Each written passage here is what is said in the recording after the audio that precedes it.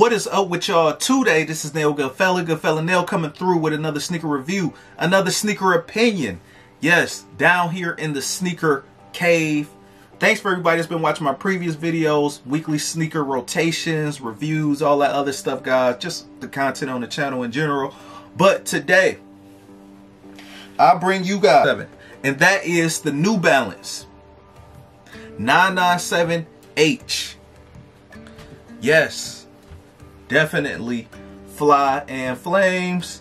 You know, I knew I was gonna get another colorway, but I just want to make sure it was the right colorway for me, because they do have plenty of colorways with this sneaker. They got the South Beach colorway, they got the classic all gray colorway. Now I did a review earlier on my channel, earlier at the top of this year, of the all gray. Definitely a fire sneaker. You really can't go wrong when you get a New Balance in all gray. That's one of the very rare few sneakers, right, that like you can get in all gray confidently.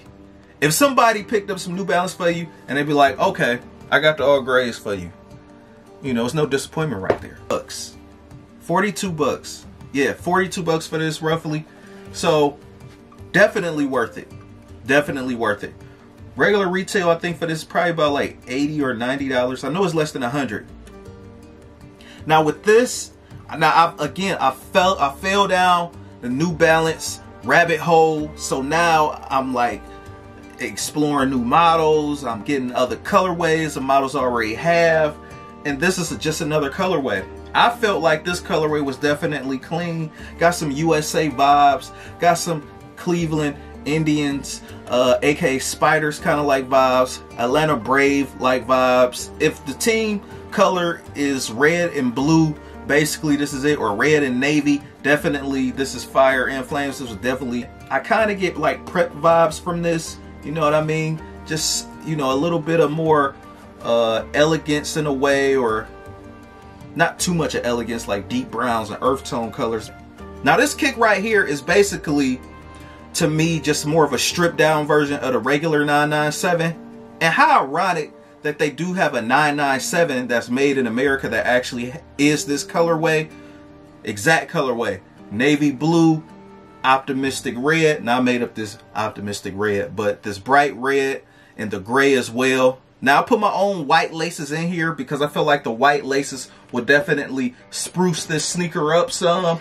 The laces that came with it was actually these smoke gray, hard ridged kind of like laces. I don't know why New Balance just like give us these outdoor-esque kind of like laces. Now these are light gray.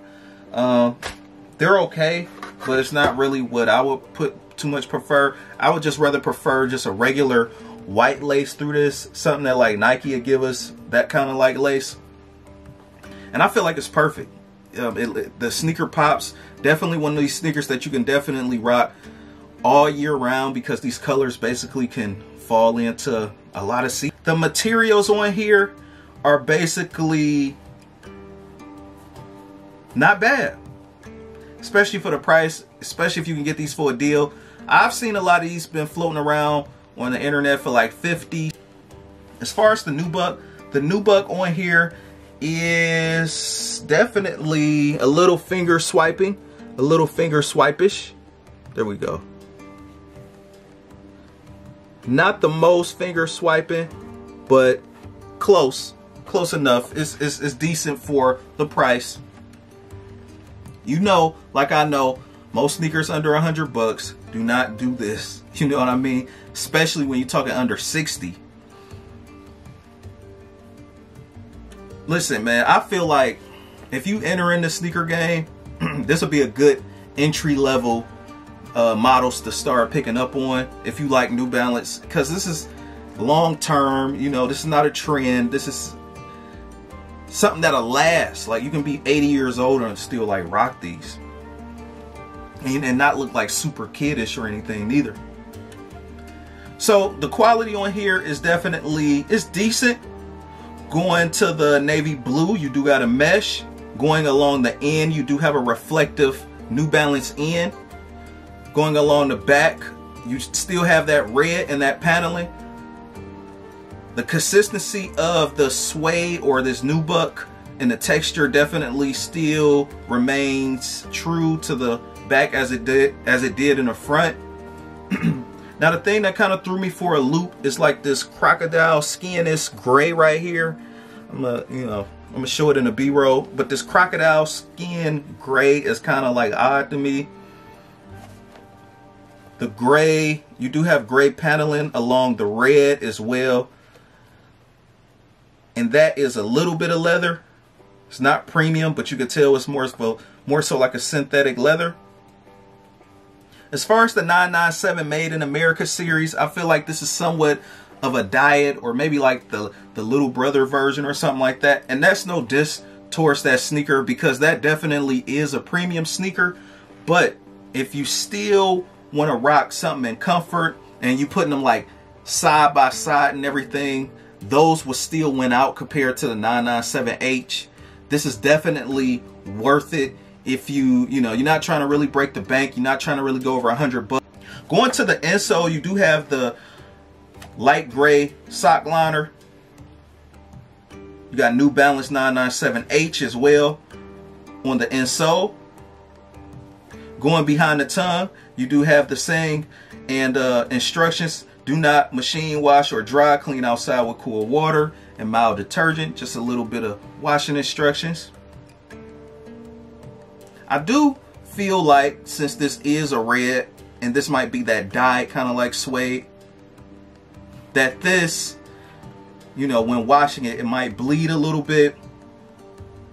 So I would clean this if it did become dirty.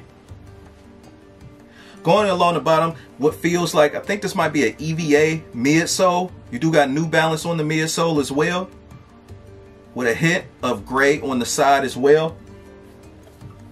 Going to the bottom, the traction is not the best from the looks of it, but you do got New Balance and the logo at the bottom of the sole, or the outsole. Now I am noticing that New Balance didn't put that end cap technology on this sneaker. The end cap technology is something that's really prevalent in most New Balances, but some do without. With this, I feel like this is definitely a bargain pickup. Some you probably could have found at like Marshall's, Ross. This is one of those. Going to the back, you do have New Balance embroidered on that blue. New Balance at the top of the tongue, 997H. The tongue is mesh, but the ranking system for this, definitely out of the box comfort. Cambium, Ultra Boost, React, cozy all day. One being hell nah, walking on brick. I would give these a 7.5. But it can mature if you wear these long enough. It can definitely mature into a strong 8. Overall, just overall everything, the colorway,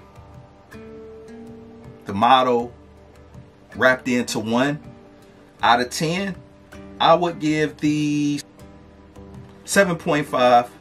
I do believe the gray ones, the all gray, is still better than this. I think I probably like the all gray ones. I'd give it 8.5, because you can rock more outfits with that. But with this is definitely cool, you know what I mean? Like, this is fine. It's not ugly or anything. This is definitely one of the better colorways if you ask me personally. So yeah, as far as like walking with this on feet, in case you want to know what that's like.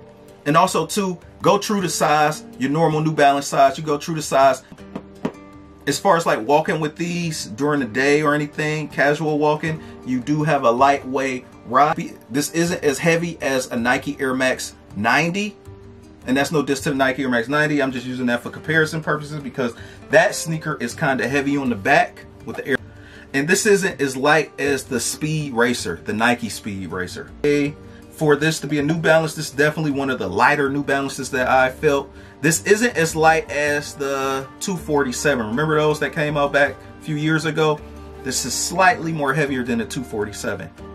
That one more so had like a mesh upper and EVA or foam like midsole. But with this, with the upper not being leather, of course, you do have a lighter sneaker, which also provides a lighter ride when you do walk in it. So rate, comment, and subscribe. This is Nail Goodfella Nail, coming through with the 997H